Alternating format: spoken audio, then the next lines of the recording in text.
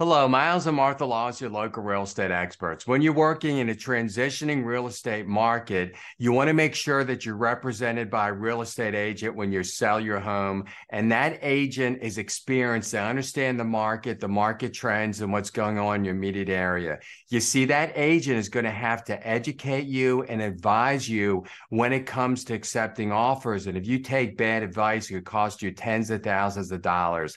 And here's a real life example. I was representing a buyer who made a full price offer on a home that had a roof that was 19 years old, clearly needed to be replaced. The agent was insistent the roof was fine, it wouldn't be an issue. They talked to an insurance agent, which of course wasn't the case. So the offer was full price and included they weren't going to care about the roof. They were going to replace it after closing. If the roof came up in inspection, they don't care. Became an issue with insurance, they don't care. It was a golden offer. And this agent advised the sellers not to move forward that offer and to hold off until an open house, wait a week, put some time in there. And the buyers were very motivated, which is what you want when you're a seller. So they moved on to another property.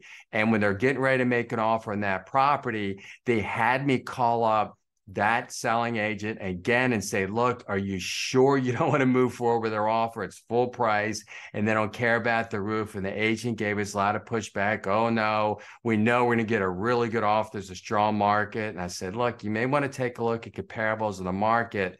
This is not the market you think it is. And they insisted. So we actually closed another purchase and I kept an eye on that property. And right around 90 days later, the property sold, and it sold for $49,000 below the list price. So that means they would have gone with my buyer's offer.